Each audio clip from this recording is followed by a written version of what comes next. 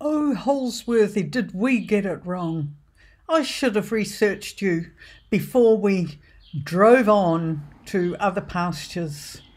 I have discovered some very special things about you, and I do hope I might get a chance one day to put the record straight. Welcome back to Bude. Bude is a small seaside resort town in northeast Cornwall at the mouth of the River Neet. The Bude Canal was a canal built to serve the hilly hinterland in the Cornwall and Devon border territory in the United Kingdom, chiefly to bring lime-bearing sand for agricultural fertiliser. The Bude Canal system was one of the most unusual in Britain. It was remarkable in using tugboats on wheels to haul to the upper levels. There were only two conventional locks in the short, broad canal section near the sea at Bude itself. It had a total extent of 35 miles, and it rose from sea level to an altitude of 433 feet.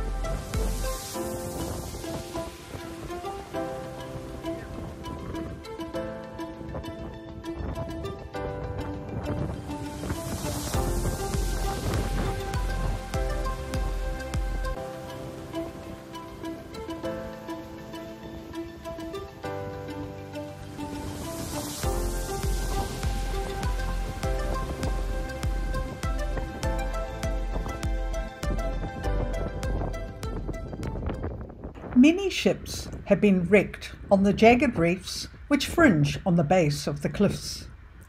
The figurehead of one of these, the Bencolin, a barque whose wrecking in 1862 resulted in the drowning of most of the crew, was preserved in the churchyard, but was later transferred to the town museum to save it from further decay. The aftermath of the wreck of the Bencolin was described by Robert Stephen Hawker in letters which were published in Hawker's Political Works from 1879. So let's go and have a look in the museum and see what we can find about these dangerous times on the water here.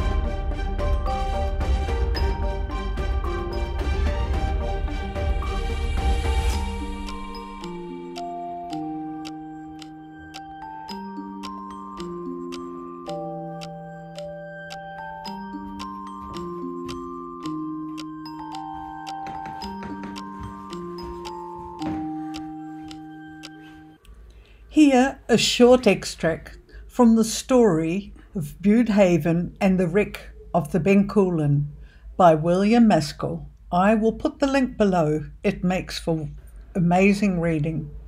One such case occurred a few years ago, which few who saw it have forgotten.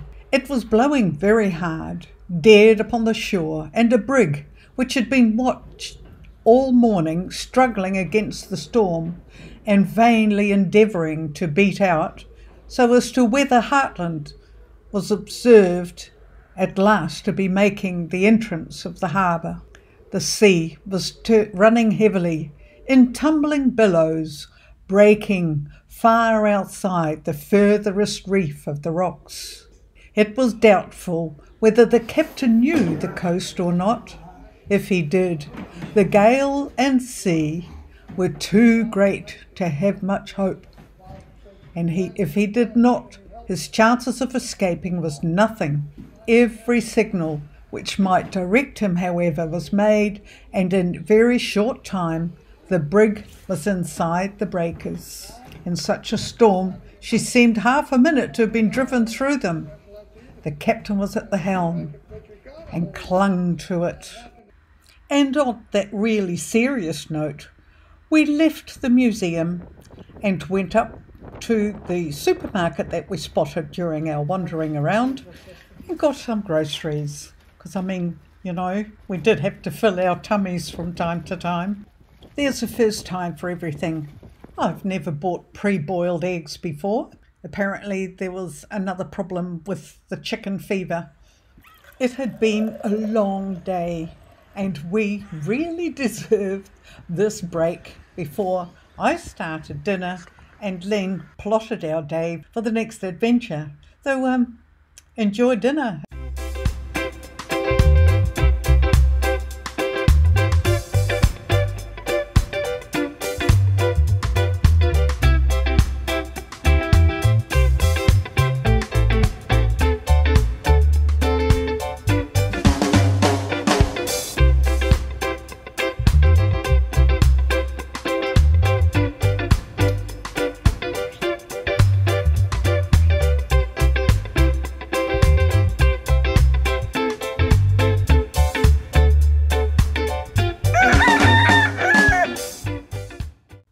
Thank you so much for watching this video, and if you'd like to see more, don't forget to subscribe, hit that bell, and I really love reading your comments.